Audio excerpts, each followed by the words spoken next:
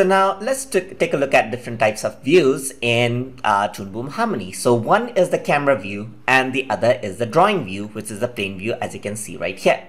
So let us draw something on the drawing view. So if I were to actually go over here and then draw something on the drawing view, if I were to take something like a pencil and then select the layer, you can see that I'm able to draw things over here. That's on the drawing view. I'll see the same in the camera view as well. But if I were to create a new layer in the drawing view, so let's say something like drawing right over here, I'm going to add a layer right here. You can see that the layer which is active is the only one which is shown. The layer which is actually not active is not shown right here. So you can work around individual drawings over here just like this. So it can only display one layer at a time, just like that. But in the camera view, both the layers are shown simultaneously, as you can see right here. So you can work around with both of them over here. So this is the camera view and this is the drawing view.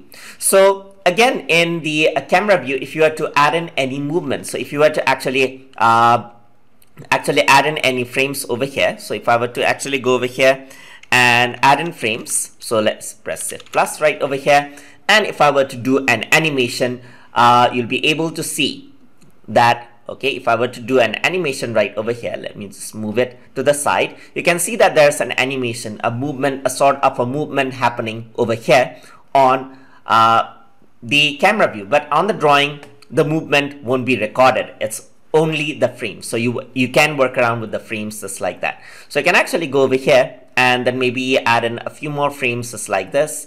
And there you go. So some more frame has been added just like that. And if you were to go back to the camera view, the movement is there as well, and the frame change will actually follow along. So just like that, you can see that drawing only lets you focus on the drawings itself, and the camera view actually lets you focus on the movement and the overall plane control. So that is how the two views are differently used. So this is for completely drawing. So you draw out frame by frame. That's independent of the movement, which you can see in camera view. And camera view, you composite everything else all together. So hope you guys learned something as always. And as always, please like, comment, share, and subscribe.